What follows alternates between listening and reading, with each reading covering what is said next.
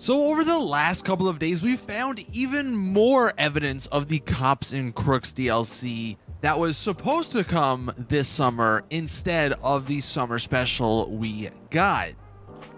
And in this video, I'll just be showing you guys what exactly the new evidence is.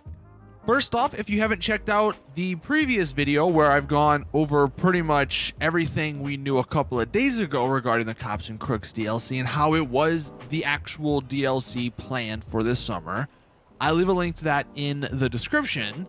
But continuing off of that, I mentioned if I found any more information, or if we found as a community, if we found any more information on this Cops N Crooks mode, like in the game files and stuff, I would let you guys know. Well, here that is. This first thing is actually not something in the game files. It's actually something that you can go ahead and see in online. And this is real interesting because it kind of means there was going to be some new weapons. And what, of course, I'm talking about is the ammunition. So if you go to the ammunition shop, there's two things to note. Number one, they did actually move two weapons from the wall. They put them inside of the cases. They moved I think it's the golden revolver, whatever that's called, and the compact, like the handheld grenade launcher. These were on the wall prior to this update, but now, as you can see, they are in the case with the explosives. Now, we didn't get any new weapons in this update, so it's strange how that happened. The second thing, and I'm sure you guys will correct me in the comment section if I am wrong here, but obviously there are some new spaces on the wall, but you can actually like scroll to them. Now, I don't, and this is what you guys can correct me on in the comment section, I don't know if this is how it always used to be, but you can clearly see I'm going to go from whatever the weapons are to the left, and then I can go to the right, and there's like 5 new spaces that I can go over that the game just says like no weapon available or whatever it says. So it's strange not only how they moved 2 weapons to the case to give us more room, and then now you can kind of hover over these empty spaces. If that's how it's always been, then obviously this isn't a big deal. But if it hasn't been like this, then it's almost as if Rockstar had like 5 weapons planned. They obviously removed them because the Cops N Crooks DLC didn't come out, but they forgot to remove our characters actually being able to like hover over those slots. So that's like the first thing, and that's actually one of the more notable ones just because it's something that Rockstar like literally forgot in GTA Online. All this other stuff is coming from the game files, but this is something in the actual game play itself. So that's number one. Number two, kind of off of that same topic of new weapons, it looked like, according to the game files, there was going to be some new weapons regarding flashbang grenades and stun grenades. So in the game files, this is the lines of code that were there. You can see leftovers of flashbang grenades and stun grenades. It just says, you know, tag flash grenade and then tag stun grenade. Someone also found a bunch of new particle effects added with this update, and you can see that they have to do with the flashbang and the stun grenade.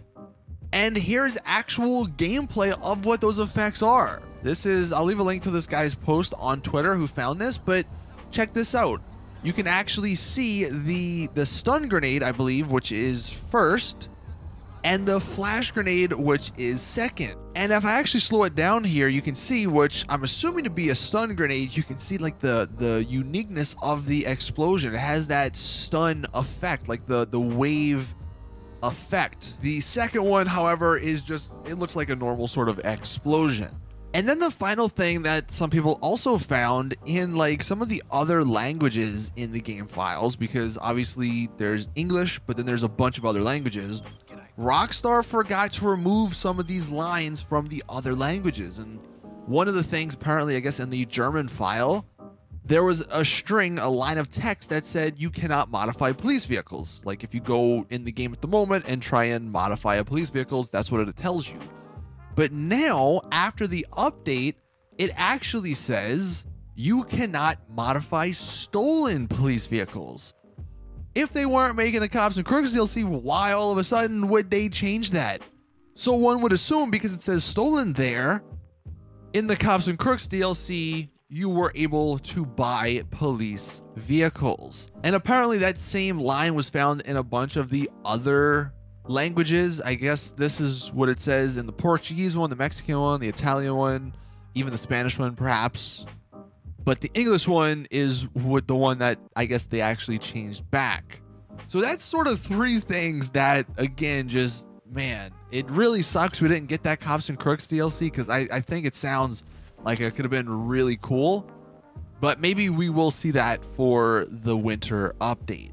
And one thing I just will say regarding those stun grenades and flash grenades, and you guys can, of course, let me know your thoughts in the comments, but that is interesting. I don't exactly know how that would work in like a PvP mode, because this game isn't like a Call of Duty or something where those grenades could be useful.